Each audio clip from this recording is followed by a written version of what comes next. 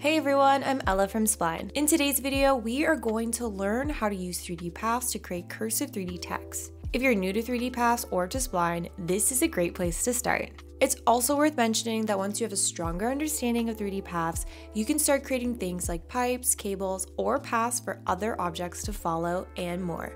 Alright, let's get started. First, I'm going to change the color of our background so it's easier to work with. And now I'm going to create my reference. So you can add an image or a sketch into Spline.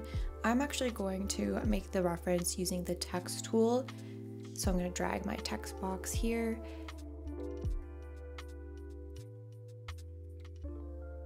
I recommend for this exercise to make your font a lot bigger and also to make your font more of a cursive or like a handwritten style font. So quickly I'm just gonna scroll through the different fonts available in Spline.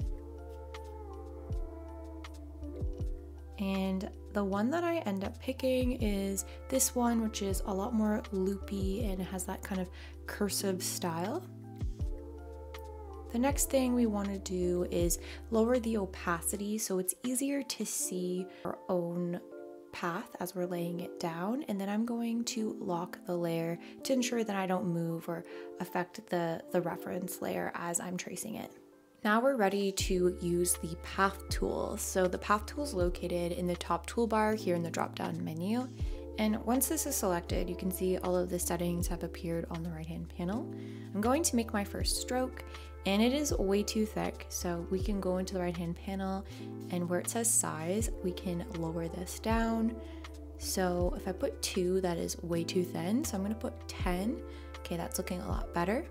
And when it comes to putting down our points, it doesn't have to be perfect at first. There's no need to add like a ton of points like this. What we want to do is place our points where the lines curve.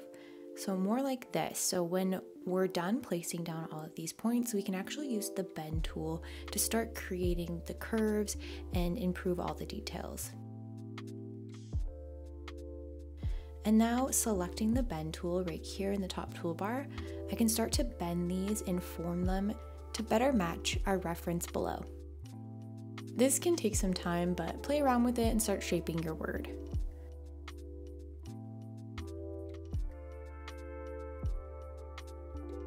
Now that we have the base structure of our font done, let's increase the subdivision here to 100. This is just going to smooth out the path even more.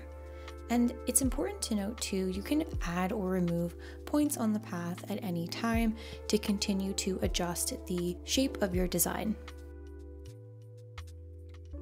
Here I'm going to increase the size of our path. I'm going to increase it to about 50 just so it's thicker. That looks pretty good. And you can always double click on your path to start editing it again.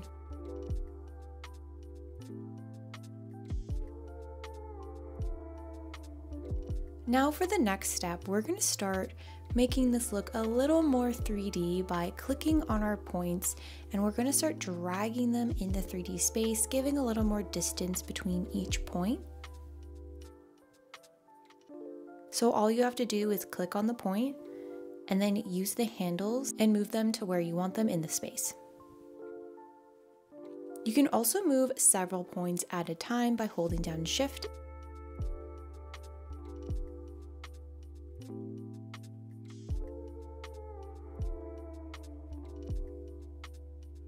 Great, this is looking a lot more 3D.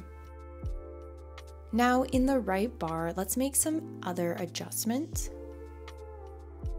By default, we have this circle shape, but you can play around and try the other shapes available. So there is rectangle, polygon, star, and even a custom shape. With a custom shape, you can select any vector shape from your scene and then use that as the shape of your 3D path. For this design, I am going to pick polygon, and I'm just going to ensure that on sides, the value is set to 5. Now let's start applying our materials. To open up the material library in Spline, click on this icon with the 4 dots. The material library has a ton of beautiful textures, colors, gradients, all sorts of materials to pick from. The material library is fully available to super users, but if you are a free user, there are some materials from the library available to you. Now I'm going to look in the Spline library under the category wood, because we know I want a wooden texture for this type. And there's a lot of different textures to pick from, but the one that I am going to use is Floor Pattern 21. Here it is. So I'm going to open up this material asset and make some adjustments to the image layer. I'm going to change projection to planar. Okay, great, that's looking a lot better.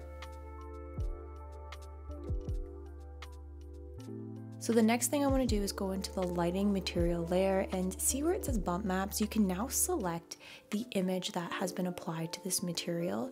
Bump maps are great because they use the luminance data, aka those lighter and darker areas from the image that we added to the material of this object to simulate concavity on the surface of our shape. This will create an illusion of depth and detail, making the material look more realistic. If we go back into lighting, you can also increase and decrease the intensity of your bump maps. Totally up to you if you want more of an intense and detailed look to your texture. I'm going to keep it around 5. And now I'm just adjusting the background to better match our wood texture. So I'm going for a nice warmer beige. And I really want to use a background element here, so I'm using a rectangle just to help frame our design better in the scene. So I'm going to make sure this is centered as possible. Okay.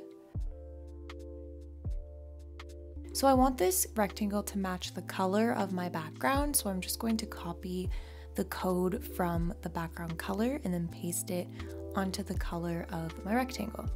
Perfect. And then to make sure that this really blends into the background, I'm just going to turn off lighting so we don't see any shadows or lighting bouncing off our rectangle. And I'm going to add a depth layer, which is right here. So with this depth layer, I'm going to quickly edit the ramp, just make this gradient a little bigger. And I'm going to turn the black color the same as the background. So I just pasted that color code again and adjusting the gradient here. That's looking pretty good. And a quick reminder to always name your layers. So I'm just going to change this to background really quickly. BG works. Okay, perfect.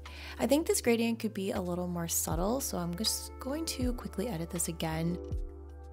And I'm going to change the opacity of the white portion of the gradient so it's a little more subtle. 40 might be a little too much. Let's try 60. Okay, I think that looks really nice. For the ends of our 3D path, right now they're flat, but you can round these.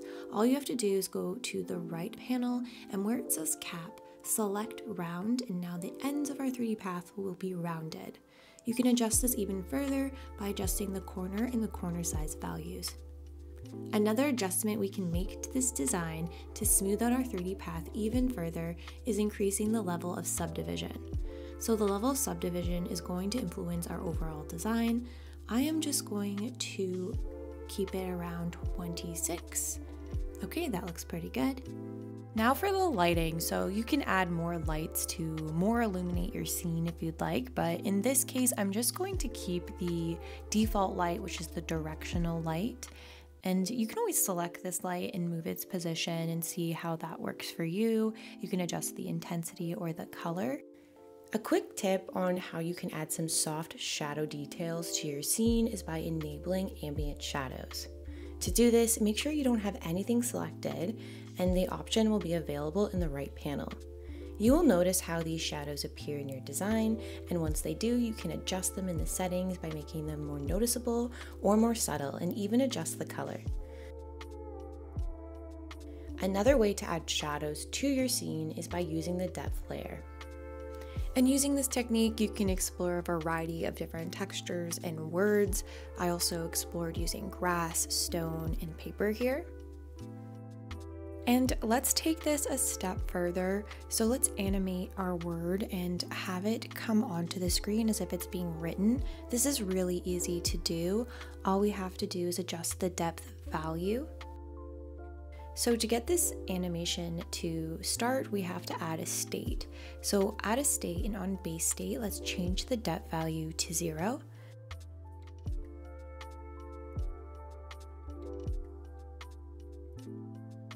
And then click on state and change the depth value to 1. And to trigger this animation, we need to add an event. So here I'm adding an event and clicking on transition, and ensure that current is on base state. And now we want to set this to 3 seconds so it's not as fast and a little more smooth. So now our word writes on to the screen. If you want this to loop, you can set it to infinite and set it to reverse ping pong.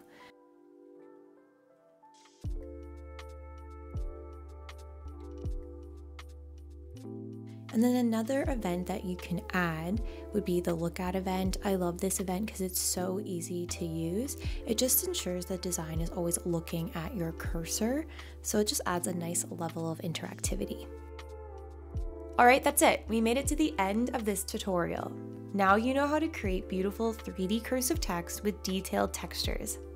And like all Spline designs, you can easily embed your 3D scenes into your projects, like your websites, your iOS apps, and more. There is a lot you can do with 3D paths, so make sure to look for more ideas and inspiration in our community. Thanks for watching, and follow for more. See you in the next video. Bye.